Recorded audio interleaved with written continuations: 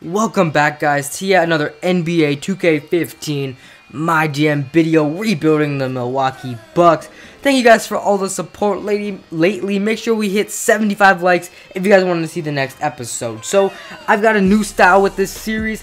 Let me know if you guys like it or not, but without further ado, let's get right into this video. So 3 quarters through the game, Al Jefferson and the Charlotte Hornets have absolutely been killing the Milwaukee Bucks. It hasn't been any contention. They have just taken over in this game. Tyler Zeller as well has been killing us on the offensive boards, but Jared Sullinger has been beastly for us tonight, as well as Jabari Parker making his NBA debut. So heading into the 4th quarter, Bucks trail in this game. Let's get right into the action. So 49-58, Kemba Walker has the ball, finds Al Jefferson putting in the nice left-hand layup. You just can't stop Kemba Walker in this game. There was a phenomenal point guard matchup with Kemba Walker versus Brandon Knight, and ultimately Kemba Walker would end up winning that matchup, but Michael Kidd-Gilchrist is going to miss the shot. Zeller will miss the shot as well, and that was one of the rare plays where the Bucks actually played some great defense. I mean, Hornets were just killing us offensively, and yeah. So as I have a quick break in the action, I will be doing a new style with these MyGM videos. I will be putting like 2 to 3 games into one video instead of having one game in a single video. So that means, like, say I have 3 games a week, I will have all 3 games in one video, and I'll probably play the entire game, show highlights, but only really commentate over the 4th quarter. And this is kind of a preview like it. In this game, I'll only have the game against the Hornets, but that's because I have a few signings and trades at the end of this video.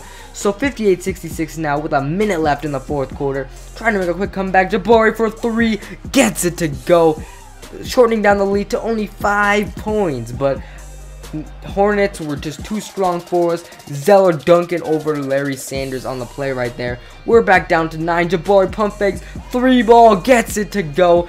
Too little, too late, man. We are down by 6.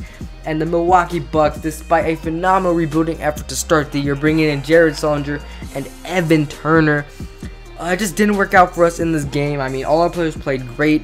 Brandon Knight led the way with 19. Sullinger had 14. And Jabari Parker did decent. Scored 7 points, but did great on the defensive side of the ball. So I couldn't be any happier with the way we played. Although we come out in this game with the L, it doesn't really matter. I'm really proud on how we played. So I got a quick question. Most of you guys have been telling me that since I got OJ Mayo and Evan Turner, I might as well trade one of those players instead of having one of them come off of the bench. So let me know, should I trade OJ Mayo or should I trade Evan Turner, or should I just keep both the players? Let me know in the comments section down below. But I mean, I think we still played a phenomenal game. Not bad for a season opener. New faces, new places. Not bad for the first game. So Evan Turner sprained his ankle early in this game. Didn't show it in this video, but I'm just gonna make him play through it. Hopefully he can recover, and hopefully me making him play through it won't affect him in the long run. So we get a quick question from the press right here, asking me what am I trying to accomplish here in Milwaukee. Well, this is a rebuilding effort, as you guys know. I'm just going to try to consistently improve week in and week out, day in and day out. And yeah, so that is it for this video.